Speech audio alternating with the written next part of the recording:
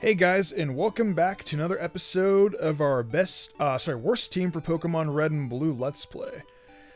Last time we took on Erica, Parasect was the MVP of the entire battle, and today we are going to head into the Rocket Game Corner, take on all that crap, and then go take on Giovanni. Now, off screen, I went to actually go get Psychic for Sleeper.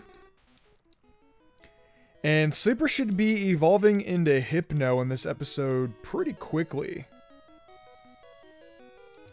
But first, this guy's like, you're in front of the poster. Like, don't get in my way. And I think one of the most hilarious parts of the Pokemon games is inside Silphco. You guys know what I'm talking about? Oh no, I dropped the lift key. That part always makes me laugh, and it's honestly so hysterical. I also got the Psychic team for Sleeper as well, off screen, so that way you guys didn't have to watch me go and do that. I think I made a little bit of a mistake here when it came to its moveset. Yeah, it's super effective. Okay. A few episodes ago, I also said that Bug was super effective against, Poison was super effective against Psychic. No, it's actually Bug that's super effective against Poison. Did I say that? I think I did. I don't know. Gen 1 is a very, very weird thing.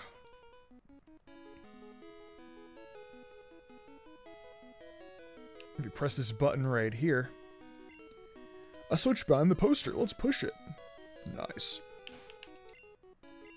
A really, really cool touch I've actually noticed about the Pokemon games is that in Kanto, you'll notice that inside the game corner, it's green. And in I'm just real quickly gonna point that out. Something that I've never ever noticed before is that in the Pokemon Center changes colors wherever city you're actually in. Like, for example, in Cerulean or in Lavender, the Pokemon Center's pink.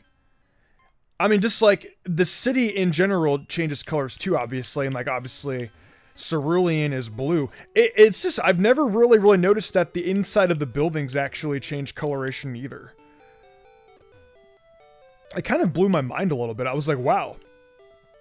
I can't believe that these changes existed, and I had no idea about them until I started actually recording this Let's Play, because I legitimately just never even really thought about it. It's one of those things where you play a game so many times and you notice it, you're still noticing things about it even many years later. And there are actually quite a few items in here that I like picking up. I don't really need that Moonstone, for example, but I mean, I really don't need any of these items per se. Although I know that in some of these items are, yeah, like that for example, right there, that's money. And I think another one of these items too is also a rare candy. I'll actually be honest, I actually sold my rare candy. Or, sorry, rare candies, I should say. I sold my rare candies a couple episodes ago. For money. Horndrill. I forgot that Horndrill was actually a TM in Generation 1. A lot of the TMs in Generation 1 are different in comparison to how TMs are in the later generations, for sure. Same with Gen 2, actually. Swift was a TM in Generation 2. And I don't remember Swift ever being a TM again. In Generation 3 is, where the vast majority of TMs actually got changed and whatnot. For the better, too, I would say. My question is this where we get the lift key, or is it the next one? I'm also going to fast forward through these rocket battles. I don't know, do you guys like it when I fast forward, or do you guys not like it when I fast forward? I think that during the times of when I do fast forward, I mean, it's less time for me to talk to you guys, so I guess I will actually go ahead and actually keep these battles in here.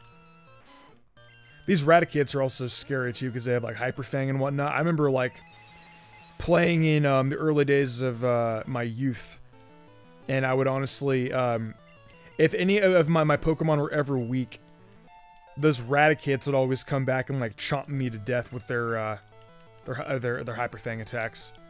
Like right now, I know for a fact if I were to get hit by a Hyper Fang, Sleeper would die with like a snap of a finger. Honestly, I'm also just gonna say it. I think that these Raticates with Hyper Fang have actually been more difficult than any of the gym leaders. Rest in peace, I know. But it's just like when you have the Raticates coming in with the Hyper Fangs, and there's a possibility of being able to, of getting critical hitted. I mean, it's just something else. I wish that I would have kept. See, look at that. Literally, just as I mentioned that, a Rat Attack comes in and critical hits with the Hyper Fang. That's exactly what I'm talking about, guys. That's exactly what I'm talking about. And I find it funny, too, that Fungi was actually the weakest member in the party. Now Fungi is the strongest Pokemon in the party.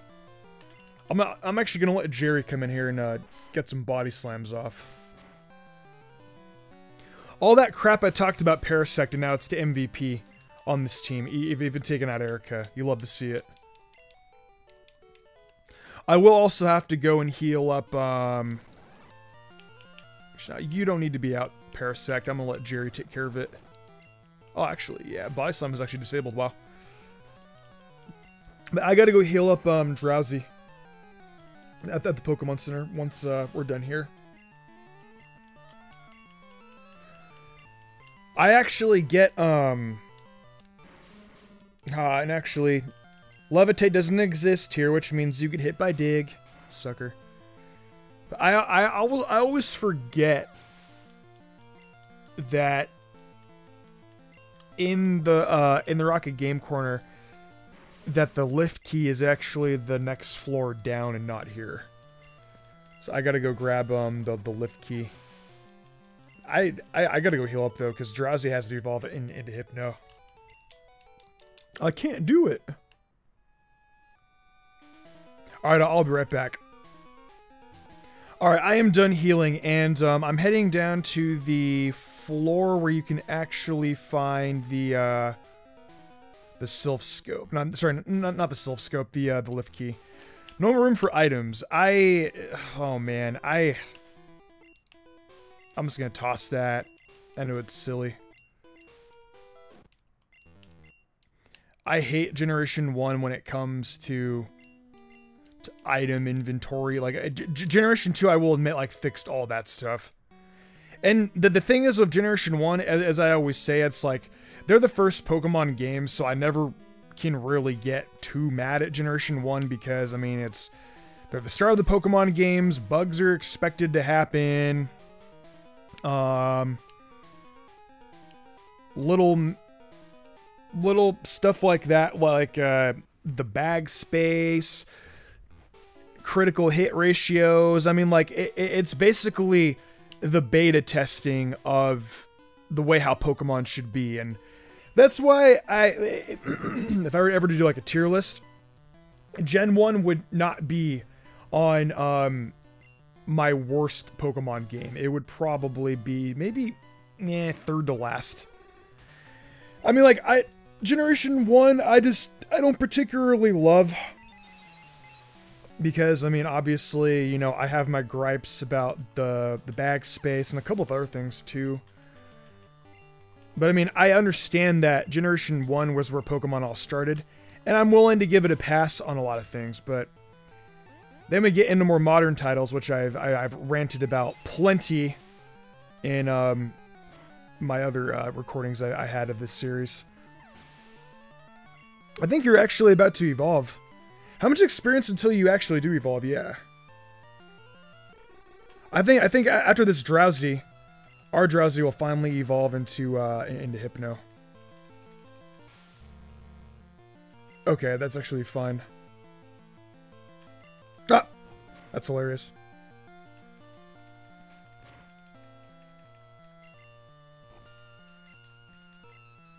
Alright, good. Finally! Evolution time. I love it. I actually kind of forgot what Hypno's sprite looks like in Generation 1. Hopefully it's not too freaky.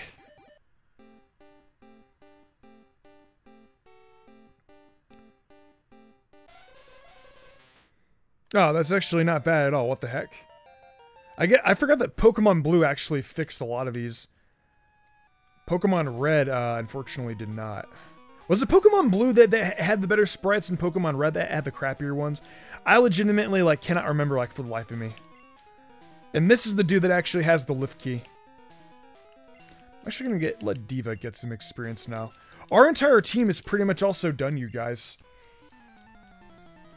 Our team is pretty much almost done. All we need to do now is capture Goldeen and evolve it in the Sea King, and our final team is finished. I did some research on where you can actually find Goldeen, and it's located on a variety of routes. The Super Rod or the Good Rod, and actually once we're done with not Silphco, the Rocket Game Corner and the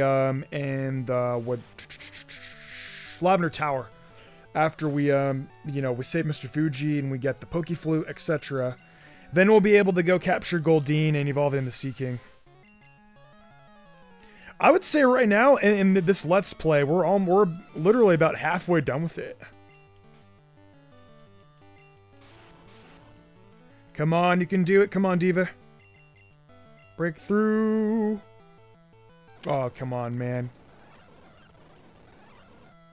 And we got the crit. Nice. Good job. And this guy is going to have one of the most iconic lines in Pokemon. Ready?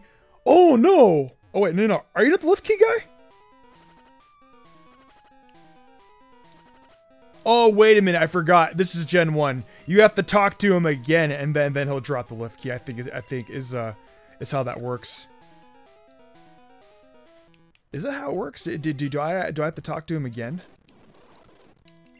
Oh, man. If I talk to him again and he drops the lift key. Oh, no, I dropped the lift key after talking to him again. I love this game. I don't need the Moonstone anymore, by the way. I'm just going to go ahead and toss it. If I had to, like, I mean, like, I already evolved my Jigglypuff into Wigglytuff. That's all I really need. Alright, but yeah, we got the lift key now. Now I have to go to that same spot I was in before. And then, head back down. I remember as a kid, I used to get lost in here so many times. Did you guys ever have, like, those Pokemon puzzles as kids? Like, where you would get lost in there, like, forever? That was me when I was in, like, Viridian Forest when I was, like, 6 years old. And, or I might have actually been 5. And, like, I just could not, for the life of me, just figure out, like, how the hell to get out of the forest. I'd be wandering around forever. And even in Generation 2, where I was, like, a little bit more of a competent Pokemon player. Like, I could get past the first area in Pokemon. I could get out of Viridian Forest, but I don't know if you guys remember, but there was the Ice Path puzzle in Generation 2, and you would have to move around on the ice blocks. I could not, for the life of me, figure out how in the hell to get out of there. And I remember, like, I'd be stuck, and I remember, like, I would ask my neighbors for help, and my neighbors were just so annoyed of me asking for help that they'd be like, dude, figure it out for yourself. Like, we can't continue to keep walking you through every single Pokemon game and Zelda game. Like, you have to figure it out for yourself. And I remember I would spend hours and hours and hours in the freaking in the flippin' ice path trying to figure my way out. Another one. I think you guys can actually relate to this one as well. Actually, I need to turn this into a freaking Pokemon video idea. Pokemon places that I would get stuck in, like, as a kid. That's actually a really, really solid Pokemon video idea for Mystic Umbreon. I need to make a video on that. Another place like I used to get stuck in a lot was in Wallace's or Juan's gym. Well, actually, in Pokemon Emerald, I pretty much figured it out, but in Pokemon Ruby and Sapphire, I was around 9 years old, and I kid you guys not, I would always used to get stuck I mean, all the time, I would get stuck in the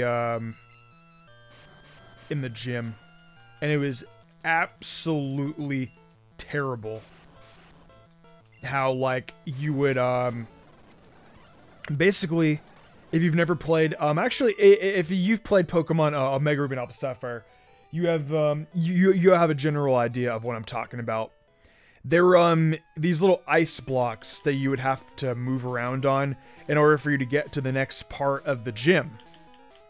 And as a kid, I would obviously get past the first one. The second one, I would get past maybe on like my third or fourth attempt. But that last row, like I kid you guys not, like that very, very last row, I would get stuck all the flipping time. Like it was bad. Like I would be stuck on there, like moving back and forth, and you know, every time you would break one of the ice tiles, you would get brought down to the floor below. And the punishment for that was essentially you would have to battle all the trainers going back and forth all the way back to the very beginning of the gym. And if you messed up in the last row, you would automatically battle one of the trainers when you would get blocked down. I kid you guys not, it was so annoying as a kid. Like I would have to do this at least like 10, 15 times. Like one time I remember, like as a kid, it would take me like an hour to get past all the trainers. Also just because like back then, like I really wasn't like competent like when it came to like type advantages. But like I was and I wasn't, but I remember I had like my Sceptile because Trico was my favorite starter. I'd be wondering like, why is my grass type getting beat by these water type Pokemon? Or it's like, no, Mystic. The Celio that you're going up against just have Blizzard and Ice Beam. Or, what's that move? It's like Ice Ball. It's like Rollout. You guys know what move I'm talking about. It's like, it's, dang,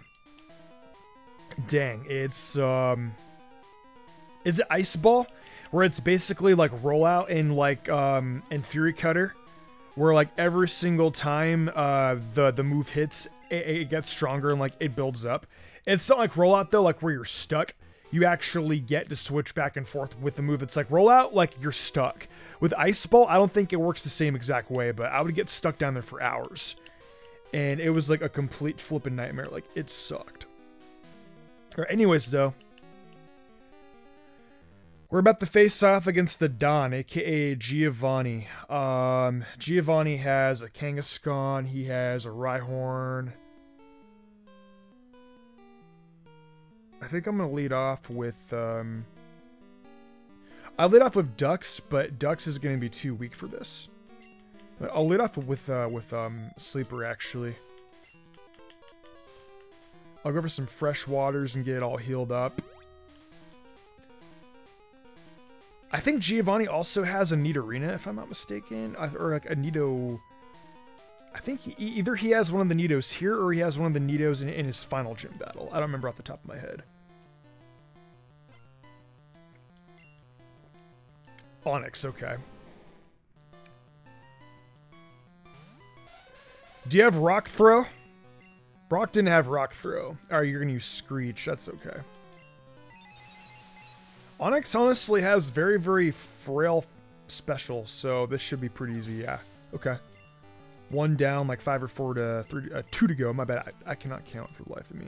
Well, I'm actually just gonna keep Sleeper out. Easy. Bye bye. I know for a fact that your last Smon is gonna be Kangaskhan. Yeah. So that means against your gym team is where you're gonna have your Nidorino, etc. Oof, that's gonna be a toughie. Comet Punch actually does a pretty big chunk of damage too, surprisingly. Got that crit off. When you get a critical hit on a multi-hit move, that actually kind of hurts pretty bad. Ooh, 4 times. If that would have hit 5, Hypno would have been down. Wow, that actually did a pretty good chunk of damage. And the special felt, so even better. I'll go ahead. I'm gonna use that max potion real fast. I wanna let Sleeper get this final kill, so it can get up to level 27. I'm definitely behind in levels of where I should be.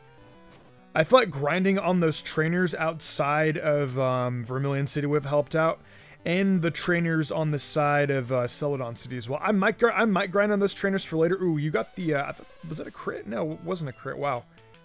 And that wasn't even a super effective attack. But I guess your physical defense is pretty bad. I'll actually bring out Ducks. Maybe Ducks can actually finish off Kangaskhan if I go for a fly. Rage. Ooh, Rage actually stacks. Not like to the extent of like rollout, but it does. I'm gonna be able to finish you off. Ooh, the attack rose. Shit. Gotta be careful. I say that and it does like 20 damage. Nice, okay. I'm surprised that Ducks actually didn't get a level up after that. 1600 experience is a lot. You at least have to be on the cusp of getting to level 27. At the very, very least, the cusp.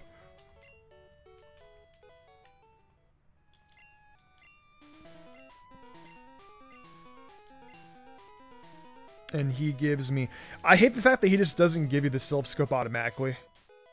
Blue! There we go. Sorry about that, you guys. For whatever reason, my mic cut off. That's really weird that it did that. Do I have one more trainer, or am I good? Can I get through? No, I have one more trainer. Then they're like, you beat Giovanni, but now you have to take on 2 more of his goons. I think that was actually meant for you, actually, yeah, that might have actually been meant for you after you beat Giovanni. Knowing that your Pokemon are like weakened and stuff like that, you would have to go and, they wanted to make it like a little bit more difficult after you beat Giovanni. Just to like be like, yeah, you can't heal until you beat us, and it's like, okay, dude, whatever. Like, Giovanni's Pokemon are obviously like much stronger than like your level 21s. Like, I'm actually... Ooh. Like, I'm kind of surprised here, and actually just how weak like some of these trainers' Pokemon are. That's actually one of like the things that kind of tease me off about Pokemon sometimes, is that the regular NPCs Pokemon are like a lot weaker than like your Pokemon are like in the party, thus making it like a lot easier to like beat the game, and like thus making it like a lot easier to like get through the games and stuff like that. Although Generation 1 actually isn't as bad as, say, like, for example, like Generation 2, like by the time I get to like the 7th gym, every single Pokemon that are in like the Mahogany hideout are like level 17 and like 16. It's like, what kind of crap is that? Like, really? Like, your Pokemon are like that weak at that point in time, like when I get to the game? Like, come on, really? Like, come on now. Okay, so I actually held out on the blue battle until we beat the Sylph, not the Sylph. I keep on getting Sylphco and the Rocket Game Corner mixed up, but I say the blue battle for now. I don't know why I do that. Like, I know that the blue battle is meant for you to take on right when you get out of Rock Tunnel for extra experience, but I've always just done it afterward because you technically can't progress inside of the Lavender Town Tower until you actually get the Sylph Scope, so I've always kind of found it like, you can come here, and I guess it does make your time a little bit easier, considering, like, you know, you don't have to take on, like, all these trainers, but I mean, I don't know. Pokemon, like, at this point in time in the game, it really doesn't matter, like, what you actually do first. Sometimes I'll wait to take on Erica after I beat, like, Koga, for example. I don't know. Heck, dude, maybe the Gen 1 games are actually more open world than Scarlet and Violet are. Oh man. Open world my ass. Now, you guys know that theory about how Blue comes here for, like, his dead Raticate, and, like, how he comes here for respects. I don't know if I believe in that theory. I used to believe in that theory, but my thing is that Blue has always been a trainer. I mean, like, he himself says that when he's, like in that battle, like, in the SSN, for example, he says he's captured, like, 45 kinds of Pokemon at that point in time in the game. I mean, look at it. Like, he now has an Execute on his team. Like, he substituted out, like, the Raticate for the Execute. And it kind of just makes you wonder, does he rotate his Mons? Did Raticate actually die? I think personally that he just rotates his Mons. I think that entire, like, Raticate dead theory is just completely blown out of proportion, and, I mean, don't get me wrong, Pokemon's dark. But I still think because, like, you get Blue to say a quote like, oh, he's captured 45 different kinds of Pokemon. And even in, like, the Pokemon anime, like, we see Gary rotates his team out quite a bit. I honestly just think that Blue just rotated out his Raticate to get Execute out. Blue is just, like, he's just that one Pokemon trainer that plays a little bit different, you know, than I guess, like, the typical player, because I've actually never played Pokemon where I've captured, I mean, like, I have and I haven't. I didn't do it, like, with the intent of using multiple Pokemon. It's always been with the intent of, okay, this is going to be my team of 6 Pokemon that I'm going to use for the remainder of the game. These are going to be the only Pokemon that I use for the remainder of the game. And with that said, I never actually meant to, like, swap out Pokemon, like, as I catch more of them, and I switch out my team a little bit, if that makes any sense. I've always just been like, okay, this is my team of 6, this is all I can use, I can't use anything else. Like, I've always played, like, by that really, really strict rule, but I've never actually done a playthrough where I've actually played in the style of how Blue does, where you just capture multiple Pokemon, and you try them out, and you swap them around. I've never actually rotated my team around like how Blue does, and I'd actually be willing to try it out. Answer me this down in the comments. Have you guys ever played like how Blue does, where, like, you use multiple Pokemon and, like, you rotate out rather than just use, like, a full team of 6? I've never actually played Pokemon like that before, and I'm curious to see, like, how if you guys have played it, how it actually worked out for you guys. But yeah, his yeah, see, right here, he caught a Cubone. Like, he has other Pokemon, but some Pokemon he uses and some Pokemon he doesn't.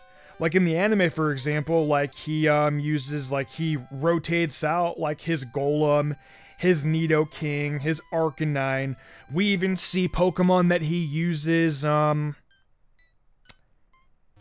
like, there was, like, a screenshot from the Johto anime, I think, where Ash is, like, doing, like, some research on Gary.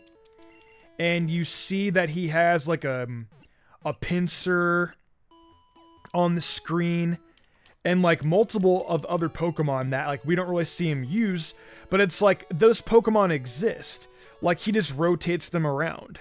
I want to try playing Pokemon like that, but we'll have to say that for another day, because I think right now I'm actually going to end it off.